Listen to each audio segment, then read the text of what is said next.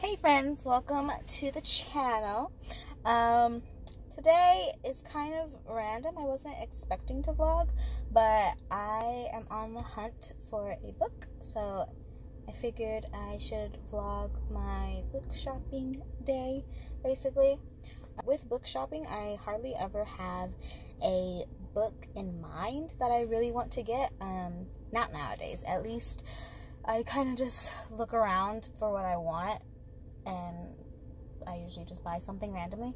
But today we actually have a book on the agenda that we're trying to buy, and that is Redeeming Love.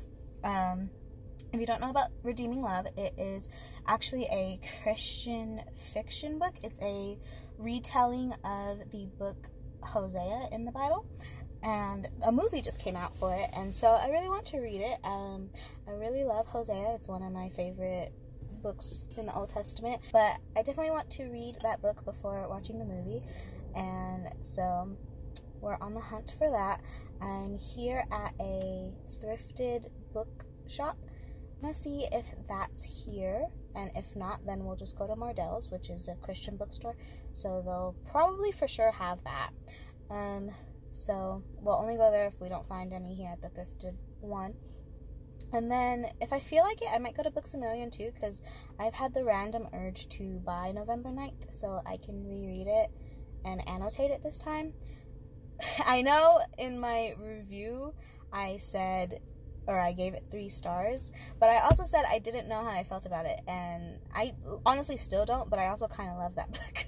I still think about it often, so I really want to buy it, and I want to buy All Your Perfects, but I want to buy the new cover of All Your Perfects, so All Your Perfects might have to wait. So, and I only want to buy November 9th. Hello? Can you calm down? I also only want to buy November 9th if it's the old cover. I don't want the new cover.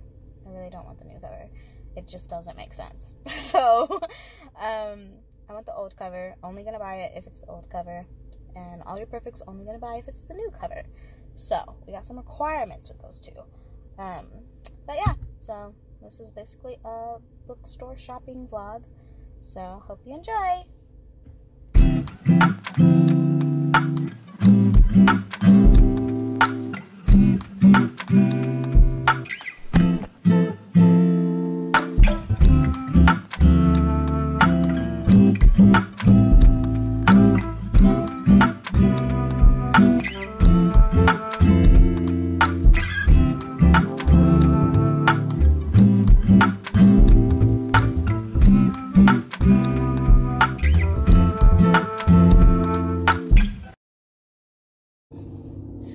Guys, I actually found it. I can't believe that I actually found it. I don't have the patience for thrifting, so I suck at it. But I actually found the book. Can you believe that? I can't believe that. I thought this trip was going to be a bust, honestly. And since it's a movie now, I didn't know if they would have it or not. But they had 2, and so I just looked at which one looked less gross and got that one. I didn't realize it would be so friggin' tall. Like, look at this. What is this? This is the friggin' sizing of like large print, and it's not even, well, is it large print? Would this be considered large print, guys? I don't know. But yay, I'm so excited. I got another book by her too. It's called A Lineage of Grace. I saw like a TikTok for like Christian fiction or something, and the girl really liked this one, and it's just like it's, what is this? It's 5 stories of unlikely women who change eternity. And so it's just stories about some of the women in the Bible. So Tamar, Rahab, Ruth, Bathsheba, and Mary. So it's 5 of these women that are in the lineage of Jesus, and so it's just stories about them. And then I think it even has like a Bible study in here. Yeah. Each woman's story includes a 6-part Bible study. Perfect for a personal study or group discussion. So, I got that also. So, I got these 2, and the total was like $9. So, happy with that. Now, we don't have to go to Mardell's, which It's fine by me. I'm already kind of tired, though. Not gonna lie. I'm like a sloth, for real, because I'm already kind of tired and over it, and I was probably in there for like 30 minutes. So, yeah, a part of me doesn't even want to go to Books A Million and find November 9th. But I also have to go do an Amazon return, and I'm taking it to Kohl's, which is pretty close to Books A Million, so I'll probably still go.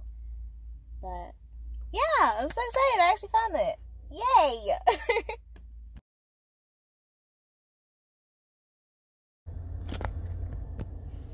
Hey friends. So, Books A Million was kind of a bust. The Books A Million that's in my town, at least, does not have a very good selection of Colleen Hoover books. It's pretty low, and the main thing they had was Verity, which I definitely haven't read yet. I'd like to read it. I definitely like to read it at some point, but I already put it on hold on Libby, so I felt kind of dumb buying it when I'm already waiting on it on Libby. So, yeah, didn't get anything there, so I decided to go to Mardel's anyways, even though I already found Redeeming Love. And I did end up buying a book. So, yeah. This is the book. It's called Romanov? Yeah? I don't know. But it's quite pretty. I like the cover. But, first of all, her name in this is Natasha Romanov. Or no, hold on. Wait. It's Anastasia Romanov. But, as you could see from what I just said, my brain keeps thinking it's Natasha Romanoff because it's so similar. I just love Marvel, and so my brain can't deal with the fact that it's Anastasia Romanov and not Natasha Romanoff. So, and she even has a nickname that's Nastea? I don't know. Nastea? Maybe? I don't know. But yeah, this book seemed pretty interesting. It seems like it's gonna be like either enemies to lovers or like forbidden romance type of deal. So that's cool. And I got it for $5. It was in the bargain books section at Mardel's, and so it was $5, which is the only reason I bought it. But yeah, so I'd say today was a success, even though I didn't find the November 9th Colleen Hoover stuff.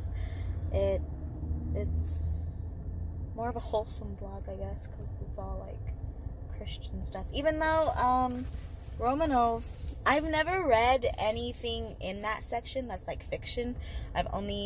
At Mardel's, I've only read like Christian living stuff, so I don't know why this is at Mardel's. I don't know if it's only because it's clean and there's like no smut in it, or if it has like deeper meanings like Narnia or something, you know.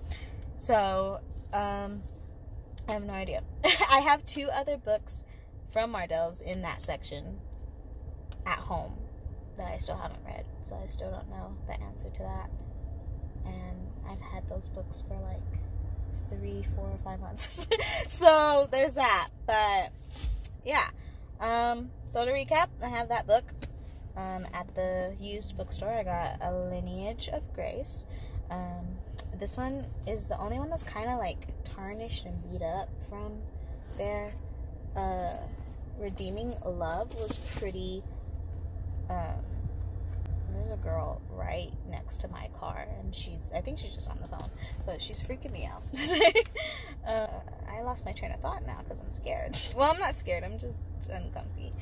Because, yeah. But, what the heck was I saying?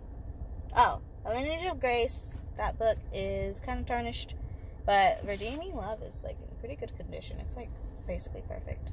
So, that's great. Love that. So altogether, I spent like $14-15 for 3 books. That's pretty good, I'd say. So yeah, this is the Christian fiction haul, I guess. my Christian fiction haul, I guess. I've gotten pretty good with not buying an excessive amount of books now. I used to not do that when I first started reading a lot, about like 6-7 months ago.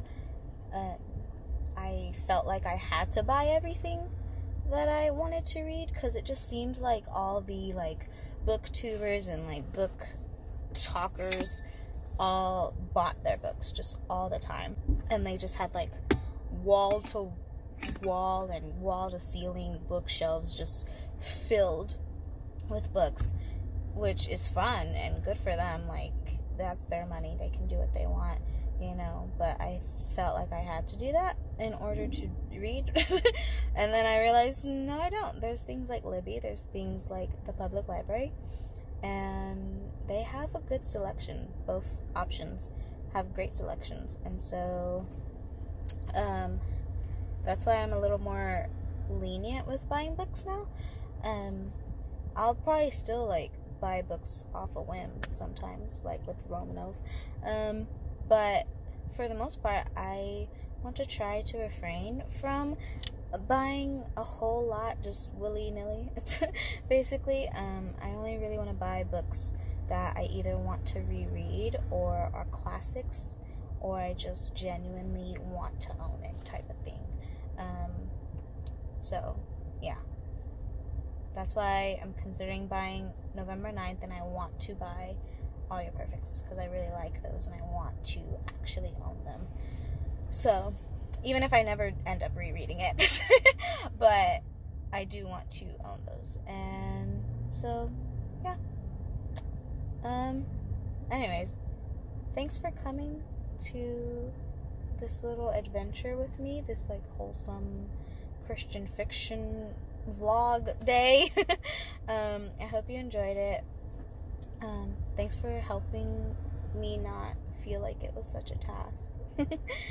I love book shopping, I really do, but I don't know, lately I just enjoy being home more, and so sometimes it's hard to just like do the things you still enjoy doing because you'd rather just be home because being home is funner now, you know?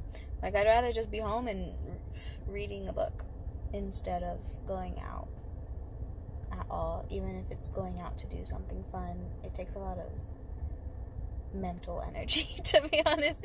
And you guys helped it not feel so draining, so thanks for tagging along. Suggest anything down in the comments that you'd like to see. If you want to see reading vlogs of any of these books or something, let me know. Thanks for watching, like and subscribe, and I will see you later, my bookworms and book whores. Bye!